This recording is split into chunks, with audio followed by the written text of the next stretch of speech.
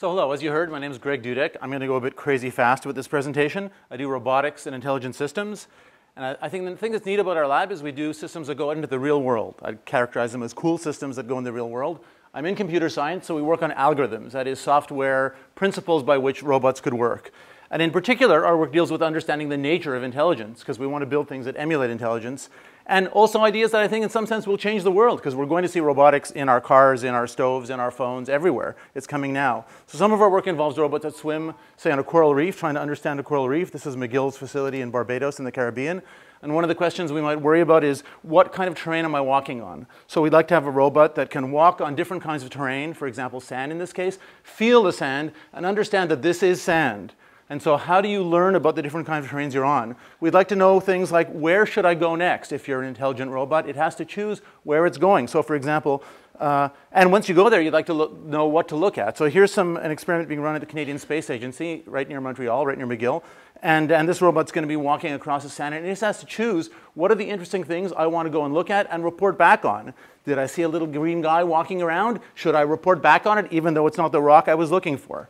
What are the principles that you can decide that something is that you can use to decide something's interesting? How do you adjust your actions to avoid slipping once you know what kind of terrain you're on? This is a question we'll have to deal with very soon as Montrealers, right? Here's the robot walking on ice. It's kind of dark in that video. But when you're walking on ice, you have to adjust the foot placement, the gait, to walk in a different way from when you're walking on sand or snow, other kinds of terrains.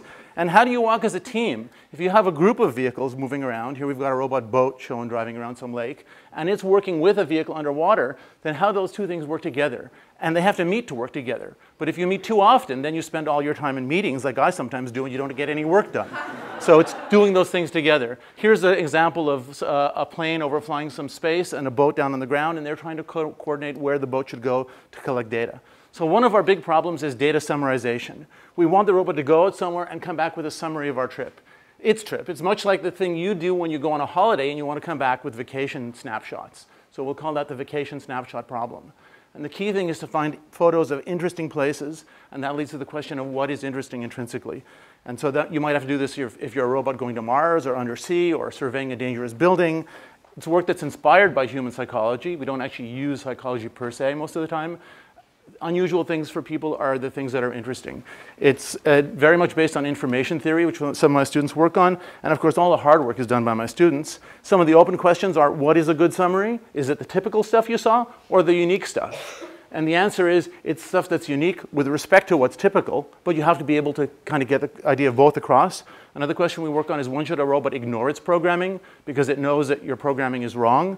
And a third question is, what sort of languages do we have to develop and mechanisms to let people and robots talk to each other? If I'm working with a robot, I have to have a way of controlling it in a convenient and usable way. And of course, all the hard work's done by my students. Not a great photo of them here, but there's a mixture of undergrads and grad students pretty tightly coupled in most of our experiments. Thanks.